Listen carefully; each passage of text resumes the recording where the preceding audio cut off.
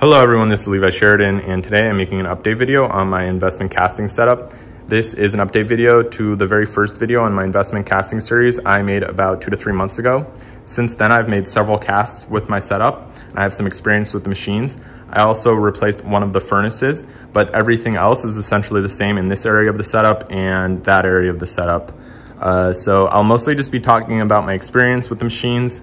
Let's start on the left with the tabletop furnace company Burnout Oven.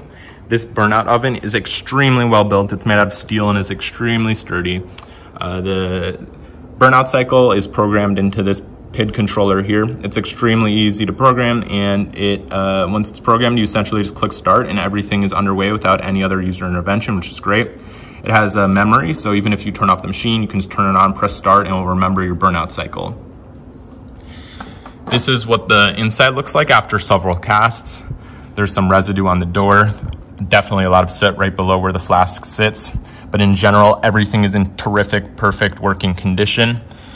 There is some superficial damage from me hitting the walls with the tongs and the sides as well. But part of the reason I really was appealed by this specific furnace was because of these passive safety features here. These columns of material essentially protect the coils from anything hitting them. And you can see it's done its job a few times. There's a few dings in there. I think that's a really great idea because the coils are still in perfect condition, essentially the same condition they were in when they came. So apart from the superficial damage, everything is in great condition. The coil, the thermistor. This is something I made with just some grating material. It's made from steel. I got it at Home Depot, cut it with my Dremel and bent it with some pliers and my vise.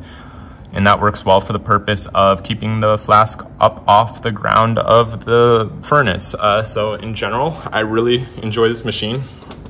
I highly recommend it to anyone who can afford it for their setup. It's about $600.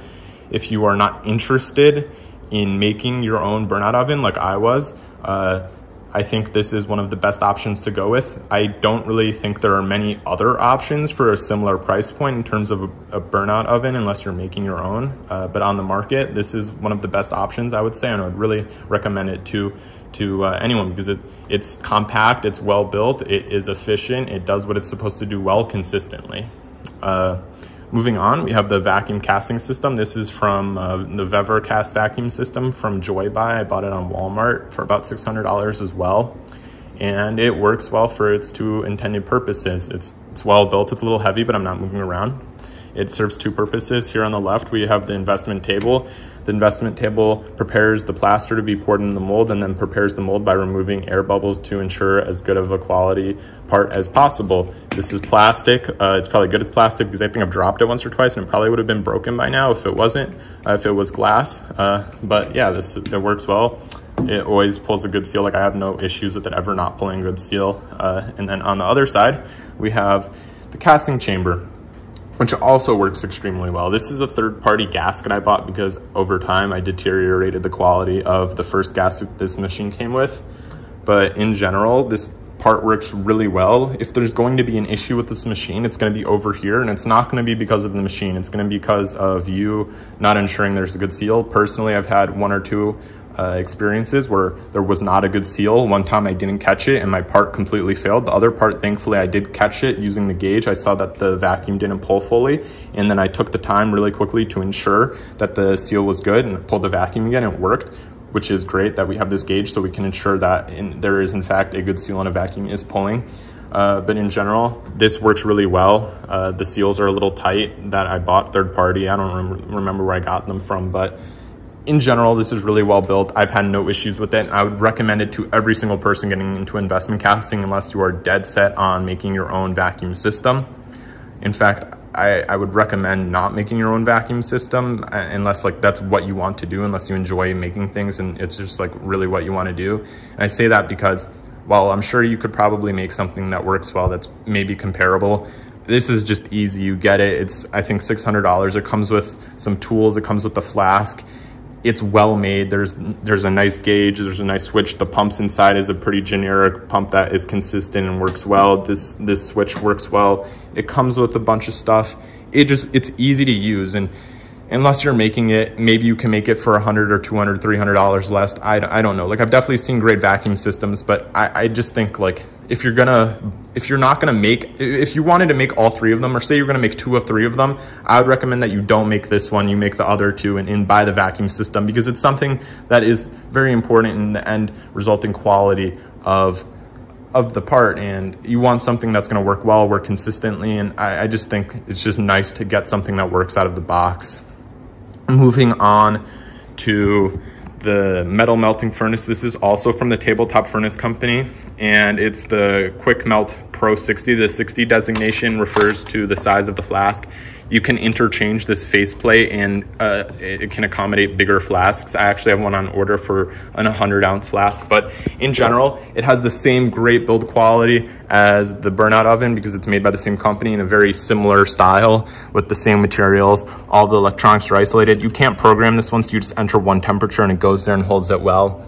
But in general, like I said, this works very consistently. The flask goes in well and easily. There's no damage in there. That's some graphite residue I should probably clean up. But in general, like I said, this machine works just as well as that one. They work well, they work consistently, and I really just love how well they're built. They're extremely compact and light. So when I move to New York in a few months, I will feel comfortable that these professionally made machines, these are not machines that I made. I personally, when I go to New York, the reason I bought these machines and spent the money on these nice machines was because when I go to New York in a few months from now in a small apartment, I want to be sure that the machines I'm using are well built, they're safe to use, and I can be comfortable with the fact that I'm operating them in a building full of hundreds of people, and that I know that they're gonna work well, safely, and consistently. So that's part of the reason I got them. And I also don't think I could, I can't, I'm not gonna say I don't think, I cannot build something that's this nice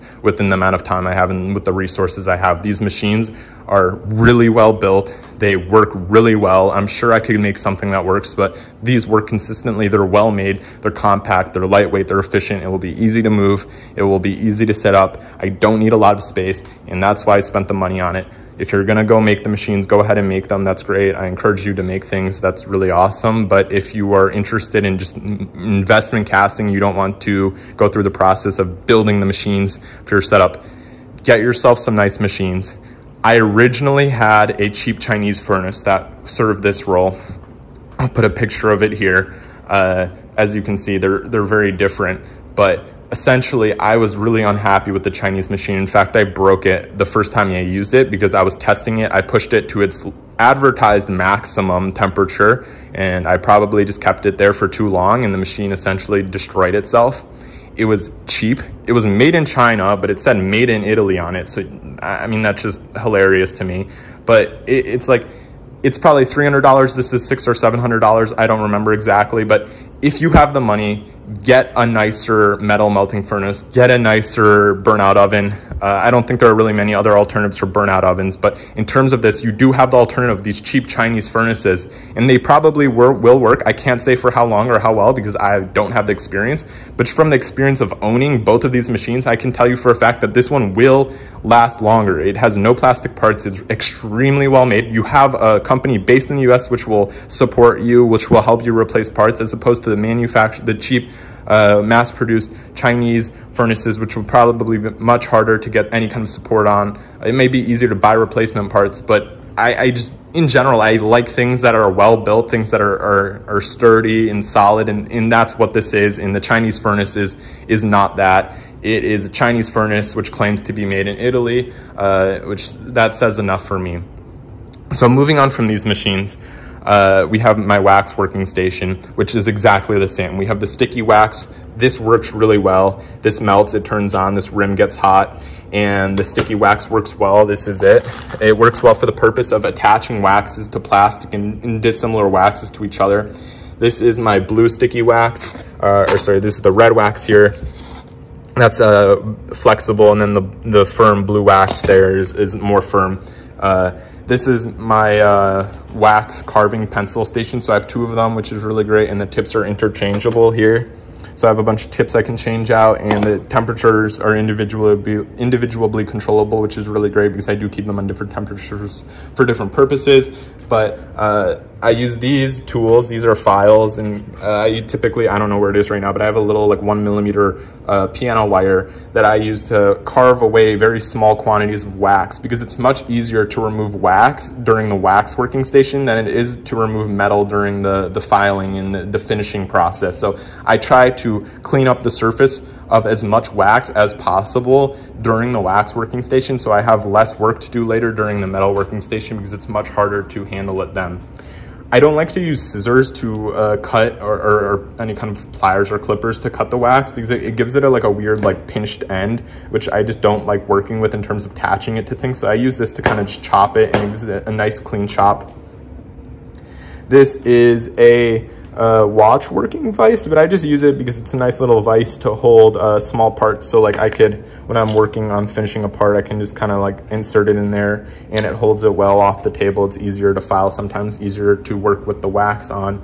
But in general, this is like essentially the exact same. Like I really enjoy this setup. This is probably my favorite part of the entire process. I spend like 15 to 30 minutes here preparing the mold. It's extremely relaxing. I just listen to music, and it's nice to like work with these tools and form the wax and mold the wax and build up the tree around my 3D printed part.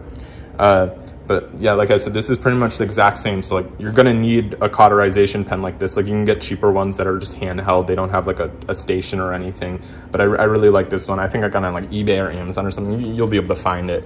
But it comes with the interchangeable tips. It's just really versatile, works well.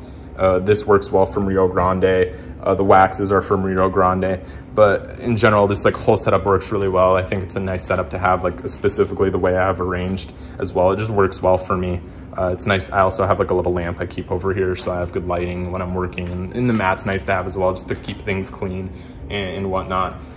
But in general, this is my setup. I'm really happy with it. I think if you are able to afford it and you are not interested in making your machines just for the sake of making them, I would recommend this exact setup. Like there are definitely alternatives, less expensive alternatives. You can make your own, obviously, but I think this is the most nonsensical, or the most sensible way of going about ensuring that you have a good setup that's quality, that will last a long time, and it will do what you want to do well. Like you can make your own machines, sure. You could buy cheaper machines, sure. But in terms of bang for your buck, quality, consistency, I think these machines are the way to go. I will continue to make these videos every month or so, just talking about my experience. If I have any issues with them, I'll share them. I don't think I'll be moving this around or changing this much, but if I do, I'll share that as well. But like I said, really great machines all around. I am in love with these two. This one's nice, and I don't like the paint job too much, but I just love the build and the quality and the compactness and how well these machines work. But yeah, this is my investment casting setup as of now. I hope you've enjoyed this video. I hope you've learned something new. I hope you were inspired to possibly get involved in investment casting, because it's a really great manufacturing method, and it's really fun to practice and to experiment with. I hope you've enjoyed this video. If you're interested, check out my other videos. I'll link some below. There's more videos in the investment casting series that you can check out. This is Levi Sheridan. I hope you have a great day, and thank you for watching.